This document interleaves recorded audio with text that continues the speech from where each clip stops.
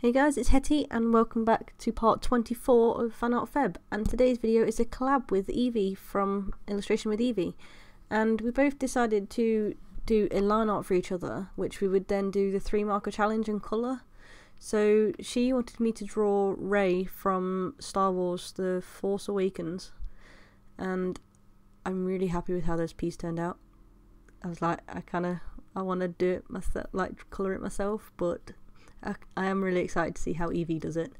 So yeah, I just did the basic sketch in my sketchbook with pencil crayons, and I ended up just sending the line art as a pencil line art because we emailed them to each other because I didn't think it would look right with really harsh dark lines.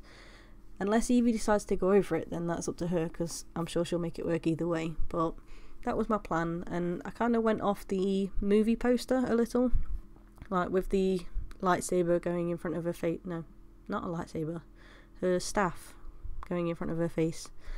But then I added some flowers in as well. Just, I don't know, I was just kind of going with the flow. I didn't actually expect it to turn out like this. I wasn't expecting to be as pleased with it, but yeah, I am. And it's kind of sparked off an urge to want to do a whole series of Star Wars pictures. But yeah. Oh, excuse me, sorry. She asked me to do this one, and I asked her to do Wile E. Coyote from the Looney Tunes because I thought it would look really cool in her style, and she did not disappoint. So yeah, I was hoping the colours would be a lot nicer to me. I did actually pick them twice because the first time it wasn't recording, so I had to pick again. And the first time when I picked colours, I liked those more because I actually got a teal, a brown tone, and I can't remember the other one. I think it was a yellow, which could have worked really well for Wile E. Coyote, but instead I ended up getting the blue, grey, peach, and a pink. And the blue-grey is really dark, the peach is more yellowy, and the pink, it says it's pale pink, but it's not a pale pink. It's like a bright pink.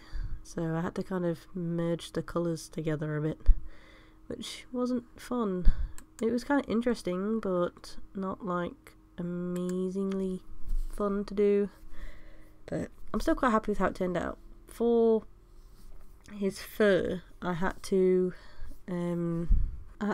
mix the peach colour with the grey just to get a bit more of a brownish colour, which it worked okay, but it wasn't quite what I was hoping for, but it still did the job.